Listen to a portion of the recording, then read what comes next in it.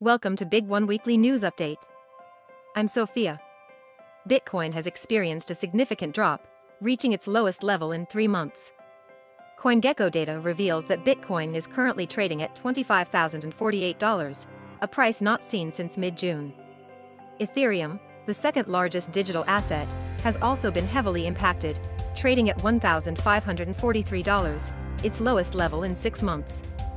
The decline in Bitcoin's price has had a domino effect on the broader digital asset market, with altcoins such as ApeCoin, Sway, and Ripple also experiencing significant losses. The recent price slump can be attributed to failed crypto exchange FTX's announcement that it is seeking regulatory approval to liquidate $3.4 billion in various digital assets, including Solana, Bitcoin, and Ethereum. This news has likely contributed to the overall market downturn. Not too long ago, Bitcoin was experiencing a period of growth, fueled by a surge in spot Bitcoin exchange-traded fund (ETF) applications. Investors were hopeful that the U.S.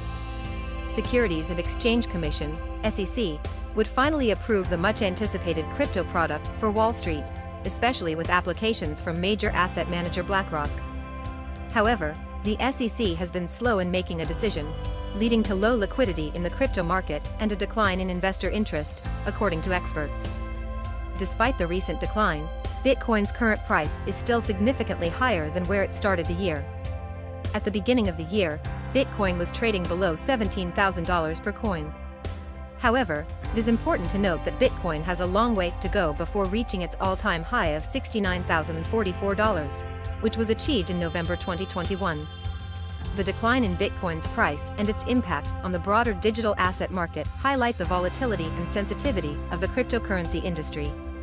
Market fluctuations can be influenced by various factors, including regulatory developments, investor sentiment, and liquidity concerns. The lack of regulatory clarity and prolonged decision-making processes by authorities can create uncertainty and hinder market growth. Investors and market participants will closely monitor regulatory developments, particularly regarding the approval of Bitcoin ETFs, as they could potentially bring increased institutional involvement and liquidity to the crypto market. Until a more favorable regulatory environment is established, the cryptocurrency market may continue to experience periods of high volatility and price fluctuations. Join BigONE today and take advantage of the growing cryptocurrency market.